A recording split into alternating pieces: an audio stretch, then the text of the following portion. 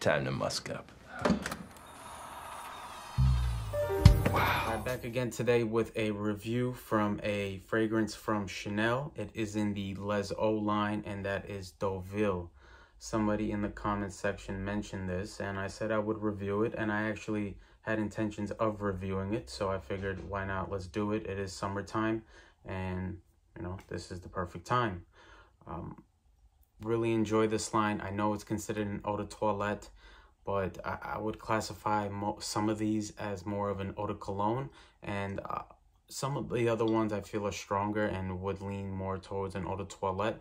The last two releases seem to be a lot stronger, although these still do last. The only issue here is longevity, but I do love this line, and I'm not lying when I say that.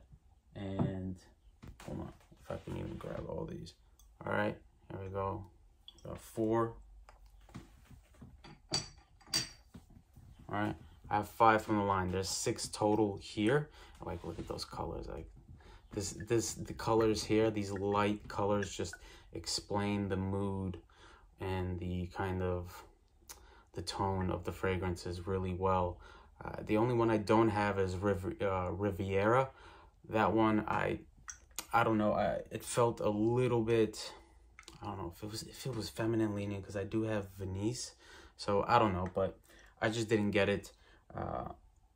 If there's any other ones you want me to talk about, I will. Paris, I've spoke about. Edinburgh, I've spoke about. Beirut, I spoke about. But today is Deauville's turn. Now, although these Chanels, you could probably call me a Chanel shill, and I wouldn't be surprised, although I'm a horrible shill because they refuse to give me anything for free, but that's okay. As long as you make good products, I will buy it. And Deauville is one of them. Now let's just spray it on because, well, a little perfect mist here. Right, and you can just pick how much you want to spray. Just perfect, right? And it feels like you're showering in mist, right? Like when you go to an amusement park and it's really hot and they have these showers that are just letting out mist. Like, that's what it feels like when you spray this on. It's just so refreshing. And oh my God, just as I say, Chanel just has some of the best citruses, like bar none. Like, I don't care. You name me some other brands, but Chanel citruses just sparkle. They don't smell like products that you would use to clean your house. Just outstanding. I guess, I don't know if they're using this a little bit of aldehydes to give it lift, but they just sing. I love it. And I don't know how to say it. It's like a melange of citruses. I'm stealing this from freaking Max Ford. I can't even believe I'm saying this, but it's just, there's a whole bunch of citruses here: lemon, bergamot, grapefruit, orange. And I want to say the main ones that I get is maybe bergamot and lemon. Very zesty, just refreshing. Love it. But there is a lot of green undertones here. I would say this is a very citrusy green aromatic fragrance. It says green notes, and I know people sometimes compare this to Cristal, and I can see that definitely, but there's no oak moss here, so it leans more on the light green side versus the dark green crunchy side. And besides those green notes, I get these grassy touches, and then I get this basil aromatic basil, and the basil is the best here. I love basil in general in food, but in here it's perfect. Everything kind of is at a very low frequency here. Like, it's not loud, which is why I really like this. It won't bother anybody. You can overspray this. Like I said, you're not going to announce your arrival here. This is just something that you wear for yourself. Unless somebody gets very close, they'll probably be able to smell it. But man, the basil here. I know this definitely kind of has eau de cologne kind of touches. There's also some petitgrain in here. And so it's definitely some kind of orange vibes here that you would get besides the citruses, but like an orange flower. Although there's no orange blossom here, but I do feel that petitgrain kind of leans in that way.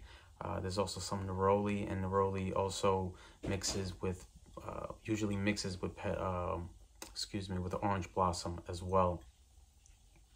Now in the base they say there's patchouli here. I don't really get any patchouli, really. Maybe as far as some that adds to the woodiness that I get here.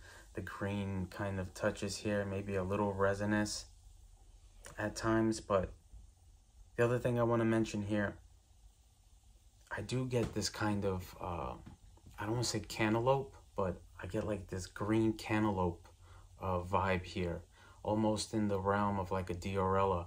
And the other thing is that's here is Hedione. And so Hedione is the note that Edmund Rudnitska used to use a lot, things like in Eaux Sauvage. And when I saw the Hedione, Eaux Sauvage started coming into mind. Although this is a lot smoother and lighter, I definitely see some similarities to Eau Sauvage, the original, the EDT. Like I said, that one is a lot more aromatic, oak moss, sharper, richer, while this one is just more citruses with slight green touches and aromatics. And I also get like this hint of sweetness, and I think that's what it's coming from. I get this green cantaloupe, and I think that's where the sweetness is coming from. And there's just like just a smidge of sweetness here, and it's perfect. It adds another kind of facet here, another fork in the road kind of, to not make this just a basic kind of citrus fragrance. Yeah, I mean, it's just so damn good.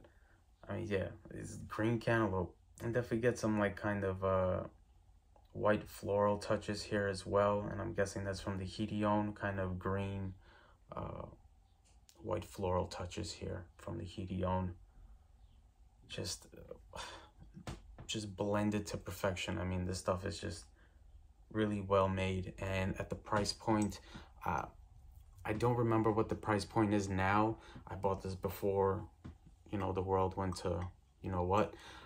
And I don't know, I think inflation probably hit this line. And so maybe at this size, 125 ml, no, you'll get the size there in the back. So at 125 ml, I think this is ranging in the 140, 150, maybe 160.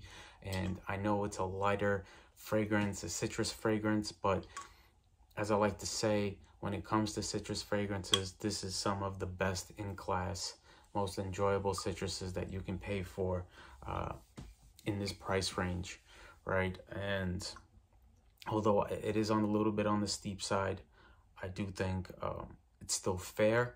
And you can look online, Mercari and stuff like that. People are always getting rid of the 50 ml or the 125 ml bottles, and you can get it at a little bit of a cheaper price.